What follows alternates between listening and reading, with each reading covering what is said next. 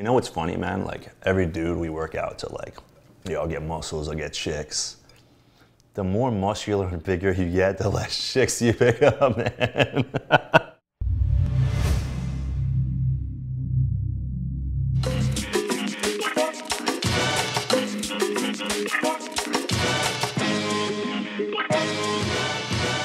Muscle and Strength, what's up? It's Sadik.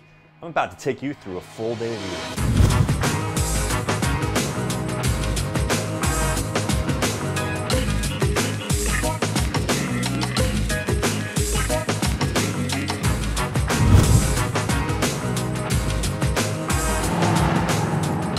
When I do my cardio, I do my cardio instinctively. So, I could plan to go do cardio 40 minutes, light intensity. A good song will come on, and I might fucking turn a steady state cardio into a high intensity, you know, or... So you never know what you get with cardio, but my goal is to go there, do 20 minutes on the Stairmaster, medium to high intensity, and go home.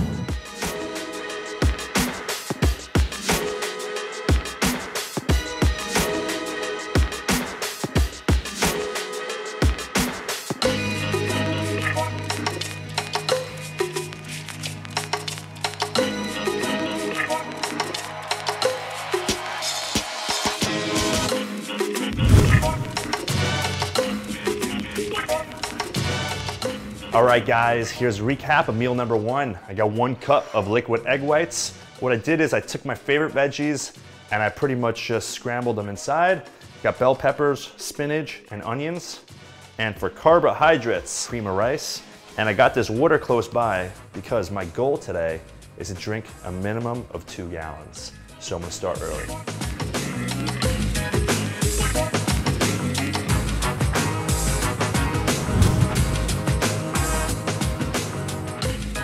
You know what's funny, man? Like, every dude we work out to, like, I'll get muscles, I'll get chicks. The more muscular and bigger you get, the less chicks you pick up, man. Like, I started out at like 140 pounds, no chicks. 155, a little bit more attention. 170 to 175, fucking prime. 185, they're kind of like getting a little scared, you know? It's a point of diminishing returns, guys. Chill at the 175 mark. Don't go crazy.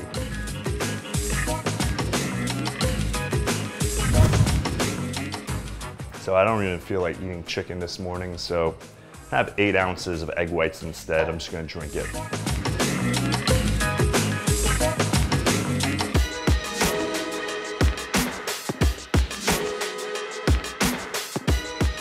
So I've been using this pink Himalayan sea salt. Put 3/4 of a tablespoon in there. But cream of rice is so dense, it packs so much in a little package that when you eat it, you don't really have that bloated stomach feeling you would if you ate 2 cups of white rice. You want to peak perfectly. You know, the guys in the early 90s, they didn't peak 2 weeks before the show. They didn't peak a week before the show. They peaked the day of the show. You know, Ronnie Coleman did that. Kevin Levrone, Flex Wheeler, like, these guys peaked the day of the show. So now with social media, everyone wants to rush it and they want to look good for social media and show people that they're ready because they know everyone's watching each other's social media and it's ruining what they have going on because they're really competing for social media instead of competing for looking good on stage. So I think that's what's wrong these days.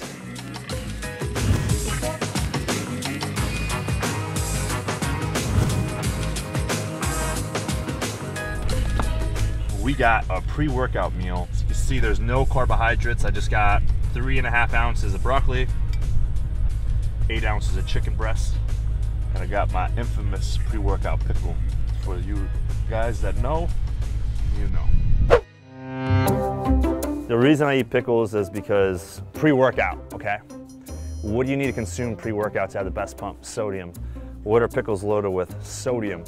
So it just helps me get a better contraction, a better pump in the gym.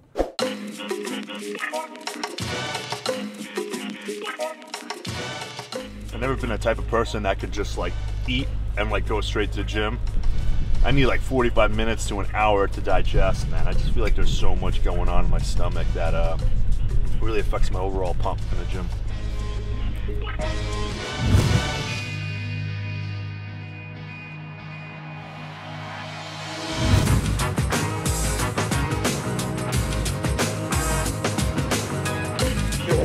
work. One more. Come on.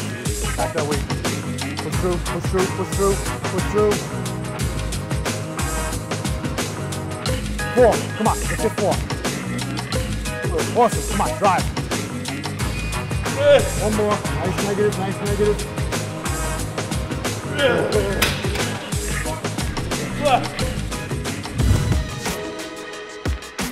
So, post-workout, I'm not one of these guys that likes to carry around a cooler full of food. In fact, I like to eat every meal fresh. But in the exception when I don't have time to, I do 50 grams of whey protein with half a cup of gluten-free oatmeal. So if you let it soak for about 5 or 10 minutes, the oatmeal actually softens up and it tastes pretty good.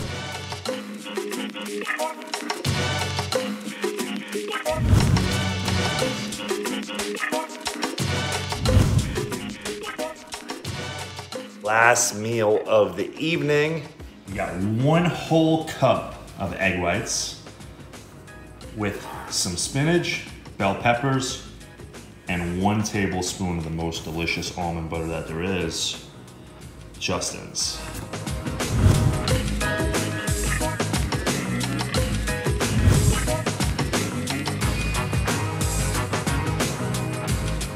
All right, guys, that's it. You are in my house. You're watching exactly how I cook and how I eat. Now, I gotta kick you all out. Peace out.